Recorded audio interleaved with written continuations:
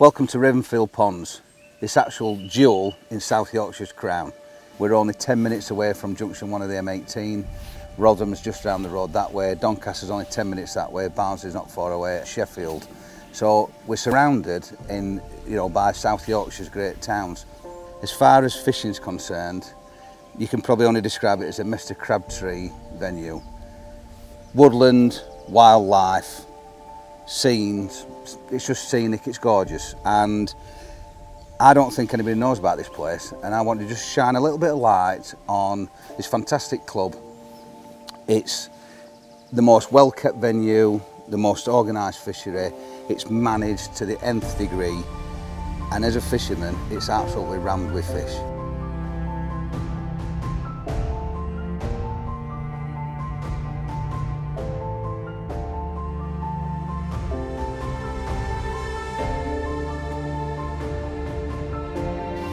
There's 6 lakes, the Little Lake, you've got the Carp Lake, the Great Pond which I'm sat on now, Kingfisher, Bridge Pond and then Birkliff at the bottom. The club has been established really since back in 1972 when the local steelworks, they basically bought this pond in 1972 for £18,000, and since then a massive amount of work has gone on building these walls and rediverting the streams, clearing this place from debris and rubbish. There were a tip at the back.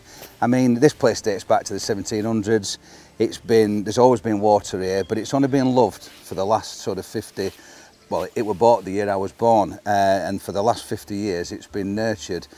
The guys here, along with the help from the steelworks, South Yorkshire Council, various teams of workers, but more importantly, the little team headed by Martin Reed that have poured their life and love to create, as I call it, an oasis.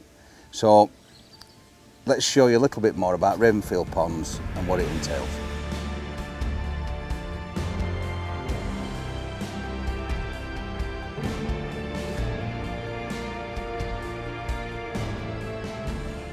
So Ravenfield Ponds sits within the Ravenfield Ponds Club.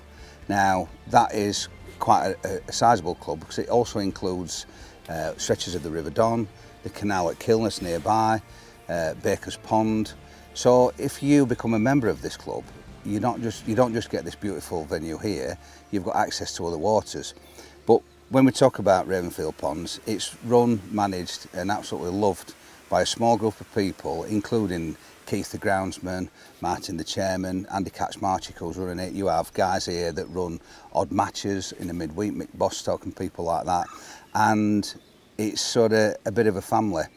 And by becoming a member of that club, you're into that family, because when you come down the lane, there's a gate and there's a key, and every member's got a key, and we're all sort of stakeholders in this venue, so we're all looking after each other. Everybody's keeping an eye on the place, and it just feels like you're in your back garden really. I've parked my car there, I've come through that gate, locked it up, and you could be a million miles away from anywhere. They have annual memberships, and that can start from, for a junior it's £25, if you're between the ages of 16 and under 18 it's £43, which is about half price, and then for a full membership it's £82.50 for a single rod. There's options to have double rods for silver fishing, triple rods for carp fishing, up in that specimen carp pond where there's carp to £26. There's a man and wife permit that you can have, so it doesn't cost you quite as much. Very, very accommodating is what I want to say to you, and it's well worth, when you think about the cost of living these days, an annual membership. Get yourself down here, you've got access to all these ponds, all that extra water. Why wouldn't you?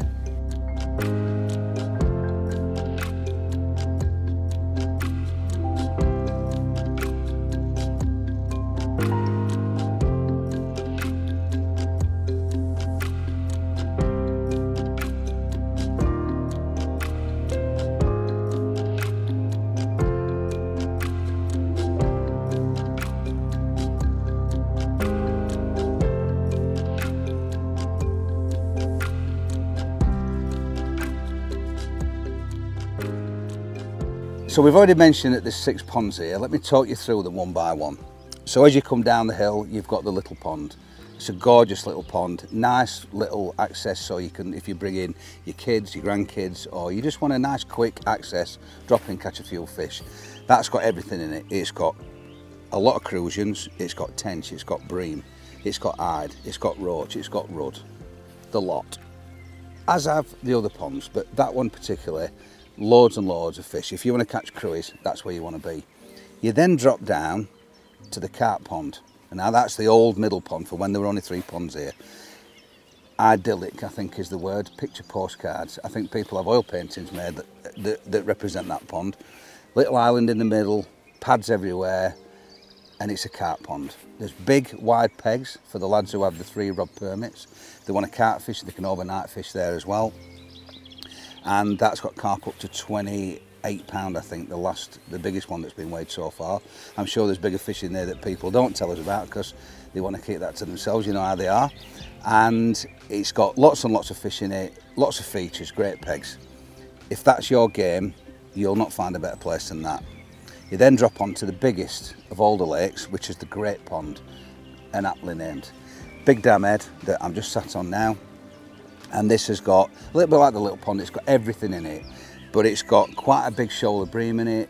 They catch them regularly. Down the middle of this pond, you'll see it's got some fish sanctuaries. So they're like artificial islands, big cages on the bottom, and that's just to stop any predating birds or anything else for that matter. And that gives the fish some sanctuary to bolt into.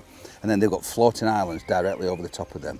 They're great fish holding features, and you can catch bream and hide and all sorts of fish up to those.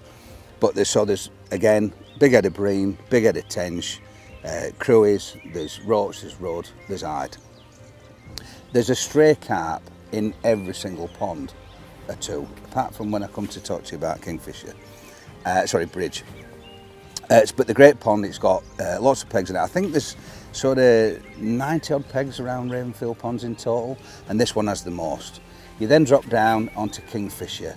That's a smaller pond. Tension crucians, and if you want to catch a rudd, a chuck, that's the place to sit. Nice small secluded pond, nice on one bank, really private, you get out of the way. Dropping down then onto the bridge pond, that's a slightly different scenario altogether.